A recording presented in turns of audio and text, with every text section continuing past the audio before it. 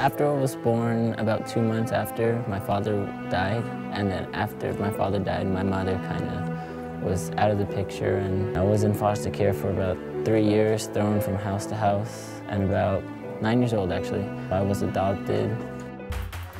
I run the Olympic distance triathlon, which is a 1 mile swim. Go Josh! Go Josh! And then you 25-mile bike and a 6-mile run all together.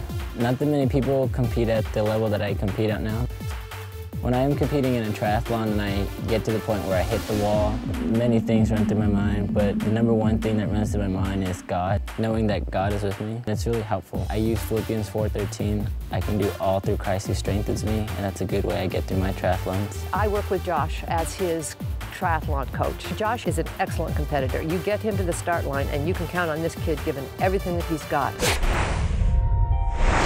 I keep a 3.0 average.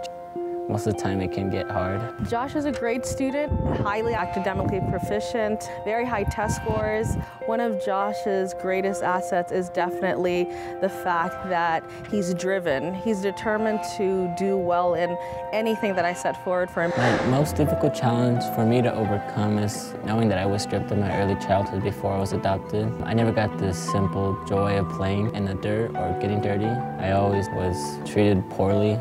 I have to deal with anger and emotions that my family has left me with because I felt so abandoned. And I thought of all the other boys that were growing up with their father. Just got real emotional, missing that father that I needed in my life.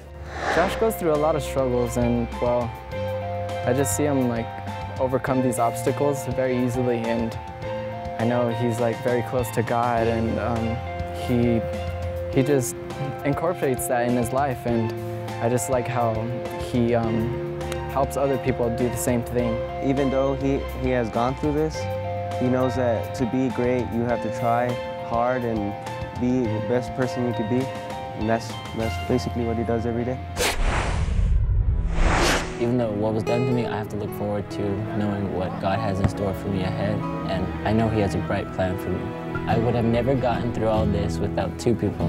Number one, God, and number two, my mom. And God is definitely something we all need in our lives.